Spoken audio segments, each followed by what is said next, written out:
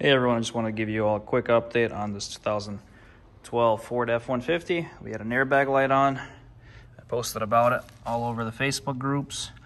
Codes we had were right side airbag deployment controlled, right curtain deployment, passenger seat belt sensor, and lost communication with restraints occupant classification system module. And in the comment section, a lot of people were giving different advice, like check grounds, but that was not the issue. I was able to solve the issue, and I wanted to explain what I did. So first of all, a lot of people were saying, go get your crash data reset from the airbag module. In this case, I work in the industry, so I did check.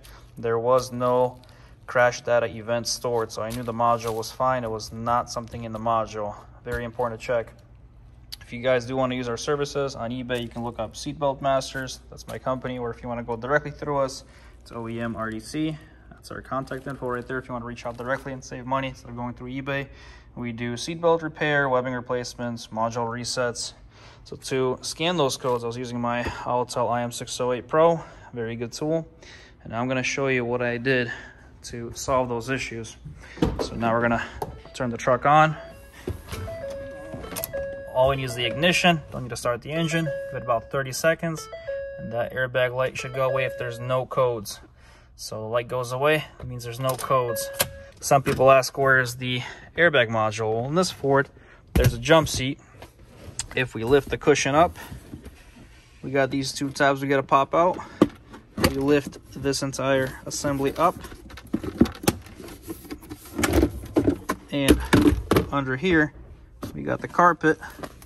Lift the carpet. That's where it is. Make sure all the bolts are tightened because you do need that ground for it to work properly and your connections are good. So that's that. That's how to access it. Close that up.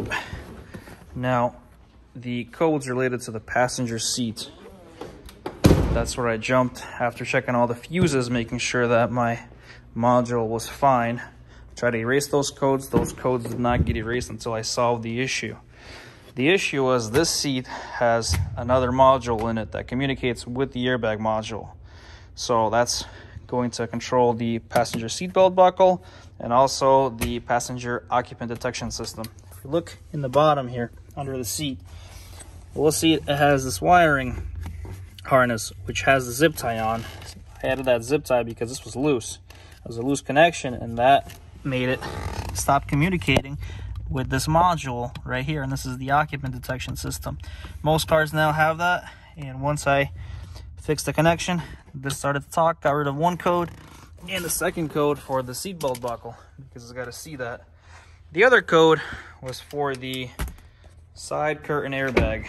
On Fords, they're located here in the back behind this molding. So I found that the airbag was still there, it was intact, it was not deployed, and when I measured resistance, I was seeing it was reading too low. If it reads too low or too high, it should be around 3, but it was reading way off, so I replaced that, and I got rid of that issue. Now I wanted to show the passenger seatbelt module itself, the passenger detection system. Small computer looks like this.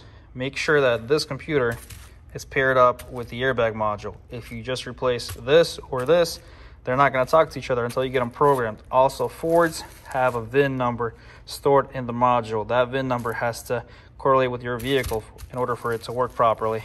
So these are the two modules that you need to make sure are in good working order, along with the rest of your stuff, like the seat belts and all the airbags.